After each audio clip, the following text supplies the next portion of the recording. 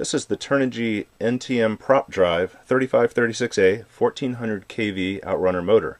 This is my motor of choice for medium-sized planes and FPV platforms that need a good power and acceleration and weigh about 1,000 to 1,800 grams total weight.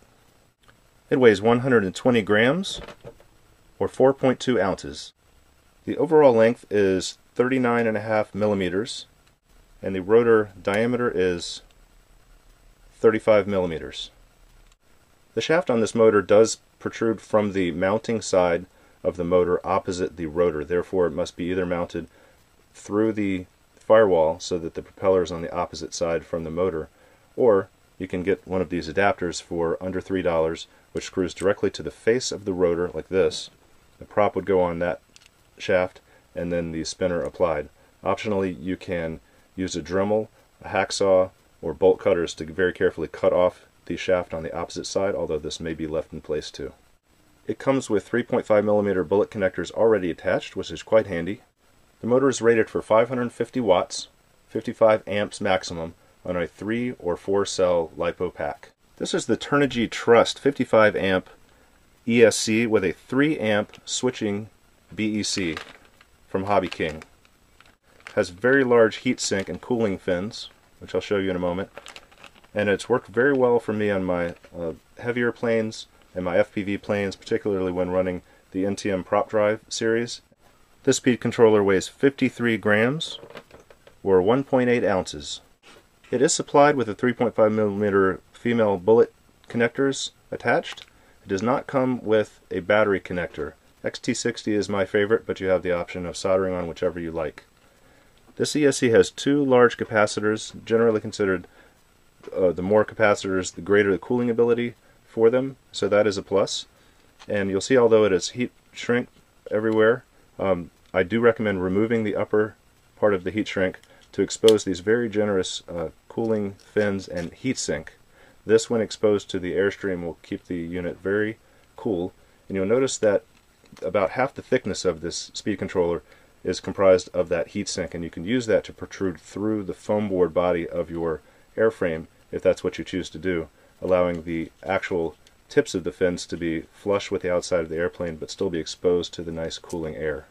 Here's an example of that with the Synapse, where I've actually mounted it on the bottom with the fins protruding up to flush with the outer surface of the aircraft, but protected from debris and on landings. This does have a 3 amp switching BEC. That's a fairly generous battery eliminator circuit and will power probably up to 5 average servos and your receiver.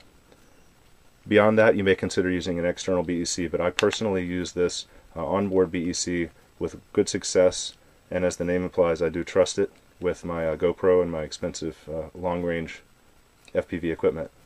The TURNIGY Trust line of ESCs is programmed with this unique programming card specifically for that series, and you can program in several parameters, including the battery type, acceleration low or high, low voltage action, which can be ignore, reduce power, or stop motor, timing, auto, medium, or high, rotation, normal, or reverse. That's very handy as not to have to swap the bullet connectors if you change propeller direction.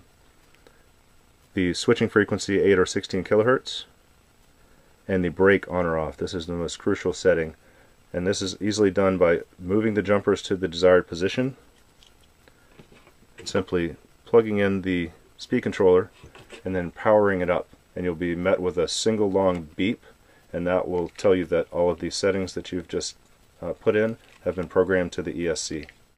For this test, I'll be checking out the TURNIGY NTM prop drive 3536 1400 kV. This motor is the powerhouse of the Experimental Airlines fleet, seen here on a metal motor mount, which I use to adhere to the gift card, which is itself glued to foam board with several layers stacked high to match the height of this. This is the motor of choice for the Ansley PD, the Synapse, and any of the other larger planes you might have seen in my fleet. With a 1400 kV rating, it gets excellent power, and it's not too inefficient, although the kV is a little bit higher than one would like for maximum efficiency. To power the test setup, I will be using 3 TURNIGY Nanotech 2200 mAh batteries connected in parallel. What follows are individual screenshots of each of the test results with Master Airscrew props of 10 and 11 inch diameter and pitch of 4, 5, and 6, plus a couple of 3-bladed props. Please remember this testing isn't intended to be an exhaustive examination of all power plants and scenarios. It's just some of the combinations that I prefer to use on my fleet. You will probably prefer to skip straight to the spreadsheet compilation of all these results, the link for which is in the description below.